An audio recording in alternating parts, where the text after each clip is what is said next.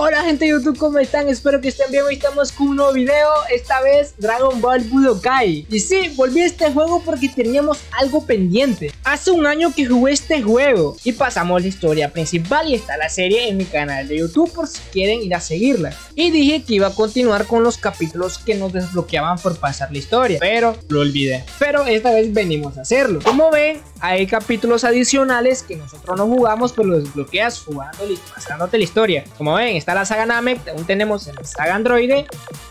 Y pues solamente son las únicas 3 sagas, ¿no? Y pues vamos a hacerla en este video. Vamos a continuar con la pequeña saga, que sí hay que terminar el juego al 100. Pero antes de empezar, no olvides darle like, comentar, suscribirte, que eso me ayuda muchísimo. Igualmente comenta qué te pareció el video. Y ya solamente a empezar con el video. Aún tenemos capítulos bloqueados. Como ven, tenemos como 3, 4, 5 capítulos bloqueados. Y tenemos un capítulo nuevo en cada saga, ¿no? Primero que vamos con un mutuo enemigo mortal, ¿no? Empecemos con este.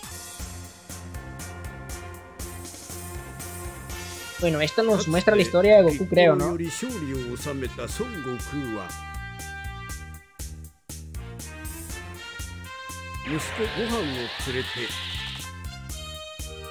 Creo que es lo mismo, pero utilizamos a Piccolo, si no estoy mal, no sé. O no sé si son historias alternativas.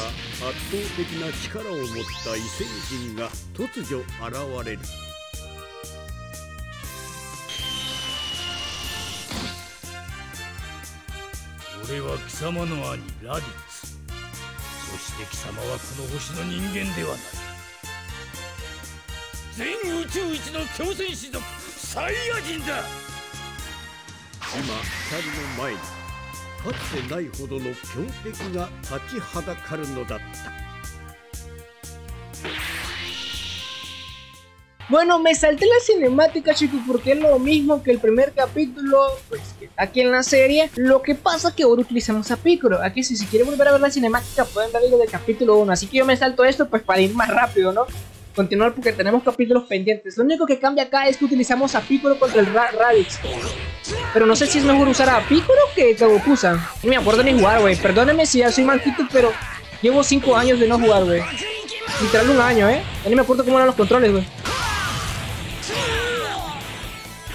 Bueno, ya más o menos le voy agarrando ahorita. Pero se me complican unos controles. Ya listo, para el lobby. Muere, perro, muere.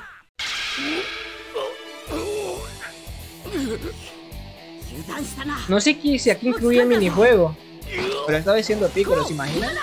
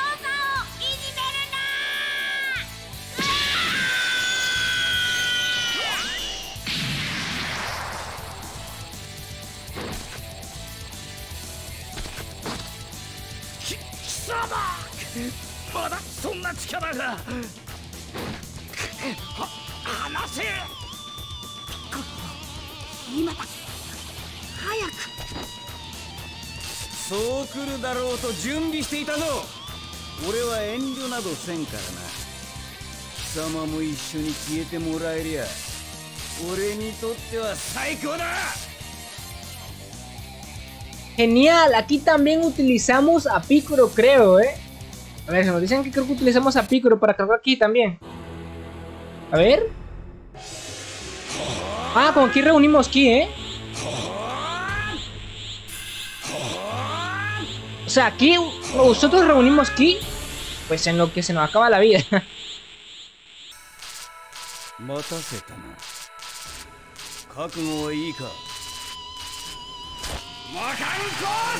Y pues ahí pues ya procedemos a ver qué es lo que pasa. Este está más fácil que el de Goku, de hecho.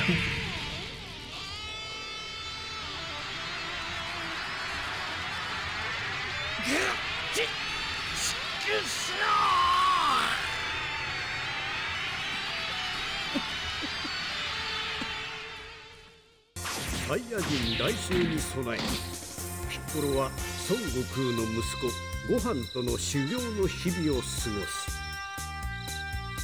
そして1年後、孫悟空の到着を待たずした。ついにサイヤ人たちが地球にやってきたのだった。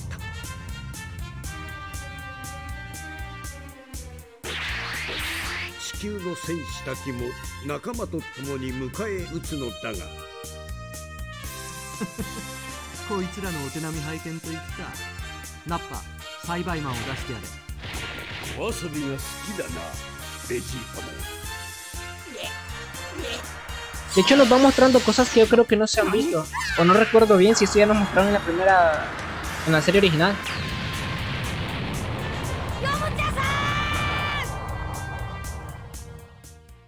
Kisamara, 何の目的でこの地球に来やがった？お前はナメック星人。そうか。ドラゴンボールとかいう。Bueno, creo que en esta parte usamos la perspectiva pero de Piccolo realmente. Porque en segundo combate usamos a Goku ya contra Nappa. Creo que vamos a usar a Piccolo. Es la perspectiva pero de Piccolo esta vez.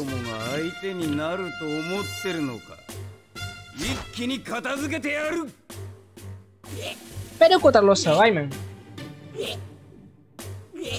Bueno, a luchar igual, se nos muestra a luchar. Hay que derrotar al 6 Sayayin, Esto me recuerda un poco a los Gohan contra los Junior. Hay que derrotarlo también. Derrotamos a uno y viene otro y así porque solo faltan 5. De paso faltan 5. Bueno, ya solo nos falta uno. Ese es este.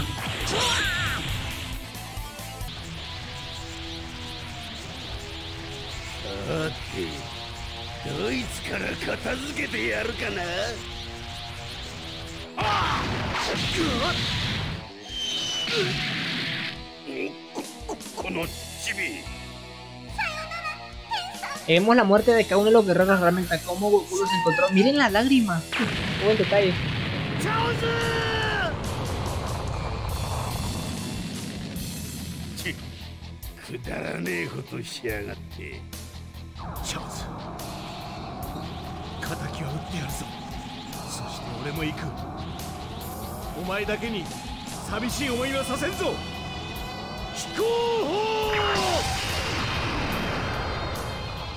Más bien lo desnudo.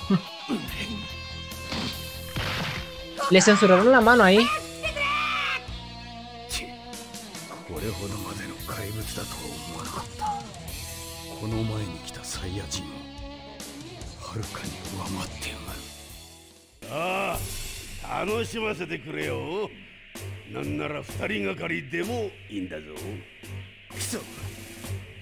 Más que todo ahorita solo vamos a utilizar a Piccolo, derrotando a todos los, pues toda la perspectiva de Piccolo en la saga Sayayin, si no sé mal.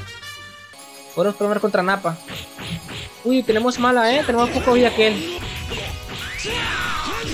Bueno, le logramos hacerle especial, Un poco complicado hacer los combos acá, malo, los últimos, el ataque especial.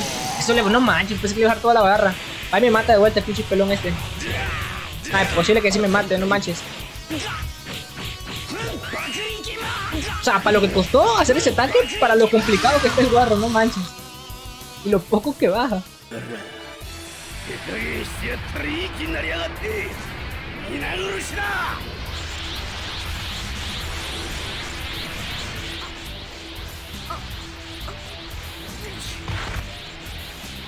Ahí es donde se mete Piccolo y la muerte de Piccolo.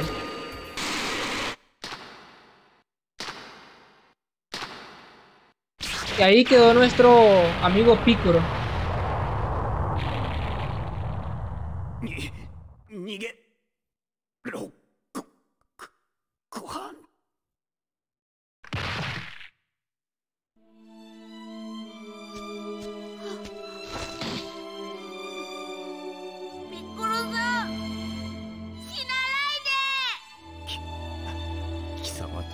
Mira el momento más emotivo, el primer momento más emotivo de Dragon Ball Z.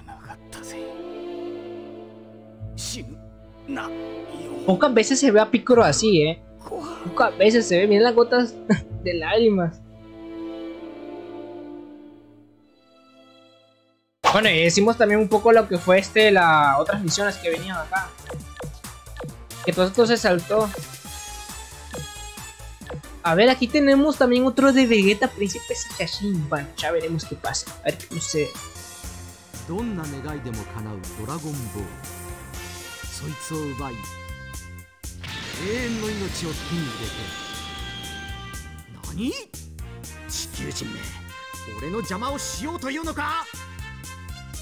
Bueno, creo que esta sería la perspectiva de Vegeta.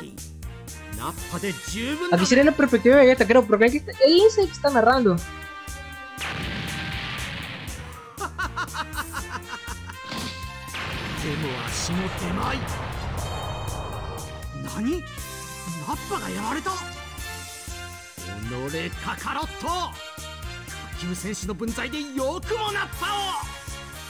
¿Qué pedo con los subtítulos? ¡Ojo! ¡Ojito! Es nuevo esto, usamos el lado malo, usamos el lado malo, usamos a Vegeta. Usamos a Vegeta contra Goku más bien, ¿no? Aquí la diferencia es que Vegeta gana. Es la única diferencia.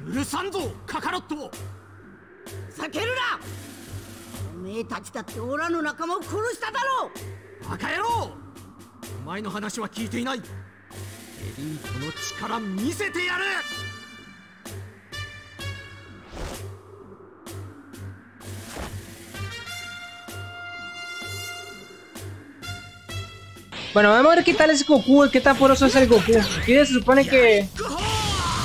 ¿Vamos a Vegeta?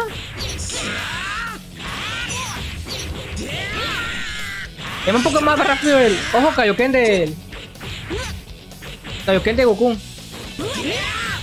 Eso es todo, no manches, que ataque más banano. Aquí, güey, los combos son muy difíciles de hacer, güey. Son tremenda basura.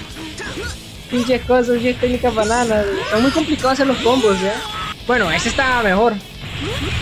Ya, eso era todo.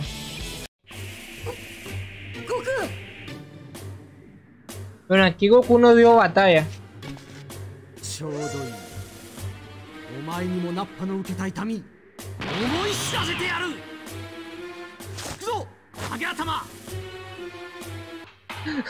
Banda, miren, esto no es meme, güey.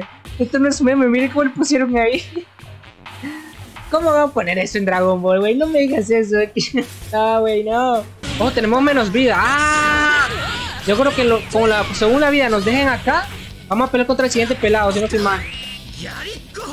Porque si no tengo Goku, ¿no? Necesitamos dejar débil si peleamos contra Gohan, pero yo creo que si vamos a pelear contra Gohan quedamos mal. No manches, pinche pelón, se le entró el espíritu de Goku. Ok, hay que derrotar a esto sin problema. La verdad, está muy complicado, tengo que matar a 3 guachos, Tengo que matar a 3, conforme me dejen la vida, creo que voy a pelear contra estos 3, güey. Ojo, está complicado.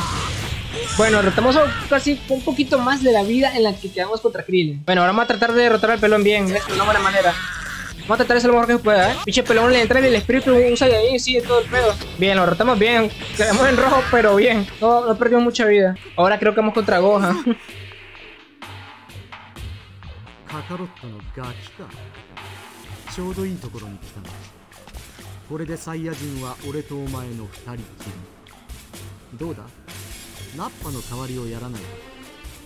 Oh.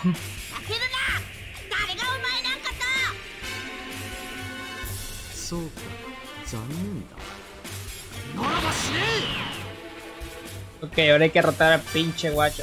Creo que está complicado pelear contra este guacho. Bueno, por lo menos tiene vida María, Algo es algo, güey. Aunque... ¿Se imaginan que sea el más difícil este vato? Así en vida María. Me va a matar, güey. Me va a matar. Voy a tener que ir de cero, pinche güey. Bueno, tal vez no,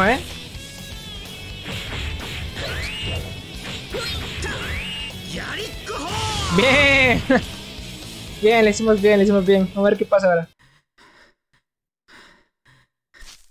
No me que solo falta ese pelado. Aquí Vegeta aprendió en esta batalla, aprendió a percibir el ki.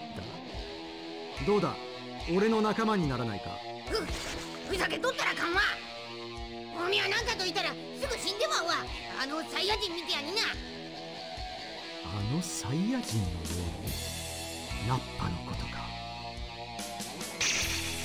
ナッパのことか。Ese fue muy No manches, güey, como que Vegeta es Super Saiyajin. A ver, fue Vegeta el que mató a Nappa literalmente. Fue Nappa el que mató a Vegeta literal. Y Vegeta se enoja porque alguien habló que mataron a Nappa y se transformó en Super Saiyajin. ¿Se imaginan qué random fuera hecho eso? Nada, está muy random este capítulo. Pero me gustó, chicos. Si les ha gustado, no olviden darle like, comentar, suscribirse. Voy a dejar el capítulo hasta acá porque para otro capítulo, porque pensé que iba a ser más corto, pero es más largo. Vamos a continuar con la saga Namek, ¿no? En el próximo capítulo. Así que dejaré la saga hasta acá. No olviden darle like, comenten, suscríbanse. Nos vemos en un próximo video. Hasta la próxima. Chao.